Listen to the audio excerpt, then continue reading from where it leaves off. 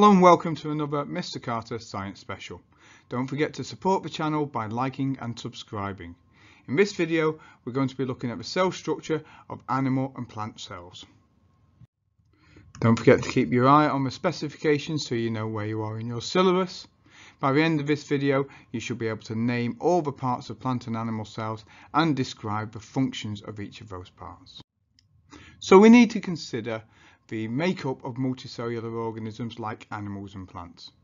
The entire organism will be made up of organ systems, organs, and getting smaller, tissues, and eventually the cell.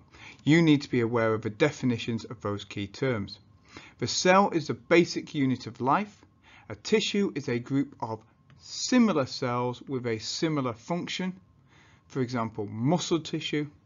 And an organ is a group of tissues with similar functions, for example liver tissue, heart tissue, eyes, kidneys, etc. An organ system is a group of similar organs with a similar function, and here you can see the digestive system all working together, all those different organs working together to help digest food. And an entire organism will be made up of a group of organ systems working together with a similar function. And this is also true in plants. Plants are also made up of organs like the leaves, the roots, the stem and flowers. But when we look at the cells, there are a number of similarities between animal cells and plant cells. Both animal cells and plant cells are eukaryotic. That means they have a nucleus. Both animal and plant cells have a cell membrane. Both animal and plant cells have cytoplasm. And within that cytoplasm, both animal and plant cells have ribosomes, although those ribosomes may be found on structures like this, which are called endoplasmic reticulum, or they could be found more freely dotted about the cell on their own. And plant and animal cells also have a structure known as mitochondria. So that is 5 areas, 5 parts of a cell found in both plants and animals cells. However, plant cells also have a number of parts, or organelles as they're known, which are unique to plant cells. Plant cells have chloroplasts, large vacuoles and a cellulose cell wall. But what is the function of each of those parts of the cell? Well, the parts that are common to both animal and plant cells, the nucleus, cell membrane, cytoplasm, ribosomes and mitochondria, the functions are listed down here. The nucleus controls the functions of the cell, the jobs of the cell, and it contains DNA in the form of chromosomes. Now, a short section of that DNA is called a gene, and that's a code to decide which proteins are made. Some of those proteins will be enzymes which control the chemical reactions happening in the cytoplasm, and therefore controlling what gets made by the cell and what the cell does. So the nucleus controls the function of a cell.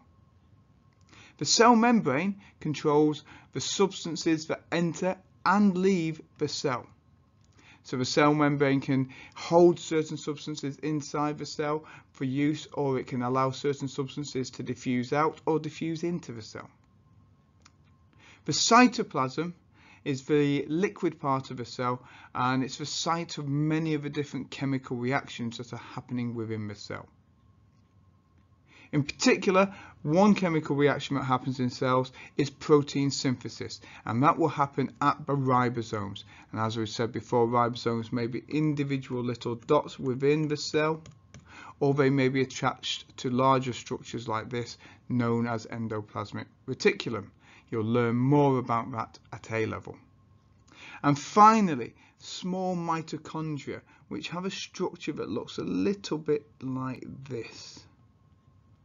You see it looking a lot like that on a diagram, a sort of a sausage shape with some lines in the middle.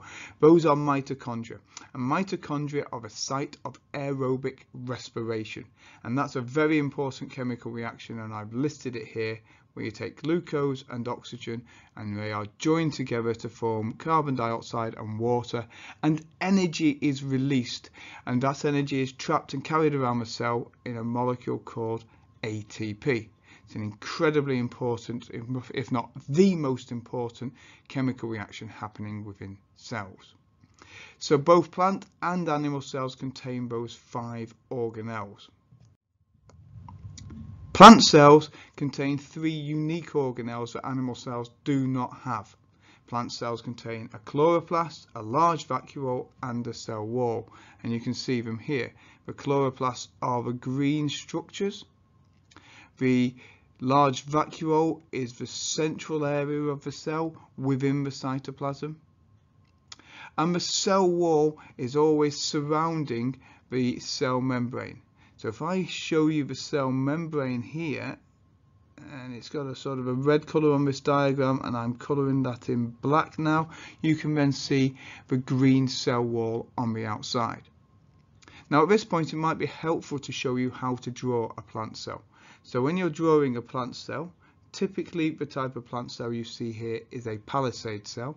It's useful to draw the cell wall first as a single line, followed by the cell membrane, then draw a dark shape for the nucleus, and finally draw your vacuole. Within that cell you will need to have some green blobs, which are the chloroplasts. You will need to have a few dots of ribosomes for the protein synthesis, and you'll need a few smaller dots with that sausage shape we mentioned before, with the little lines inside, the mitochondria, which are the site of respiration. But what's the function of these 3 parts of a cell, the chloroplast, large vacuole and the cell wall? What do you need to say for your exams? Well, the chloroplast contains a green pigment called chlorophyll. A pigment is any chemical that has a colour, so this particular chlorophyll has a green colour, hence it's a green pigment. And the job of the chlorophyll is to absorb light energy so that photosynthesis can happen. In fact, the chloroplast is the site of photosynthesis. And again, this is an incredibly important chemical reaction that takes place in plant cells. So I've listed the reaction down here. Carbon dioxide is joined with water, and we need some light energy to allow that to happen. And that has to happen through the chlorophyll molecules within the chloroplast. So the carbon dioxide and the water molecules are joined together to form a glucose molecule and some waste oxygen gas. The function of the large vacuole is that it stores cell sap and sugars, and the function of the cell wall is that it provides strength to the cell. One of the key aspects that you need to be aware of is that in plants, the cell wall is made out of cellulose, and this is a different chemical to the chemicals that make up the cell wall of prokaryotic bacteria cells or eukaryotic fungi cells, which have cell walls made of chitin, or chitin as it's spelt. So I hope you've enjoyed this short video on the structure of animal and plant cells.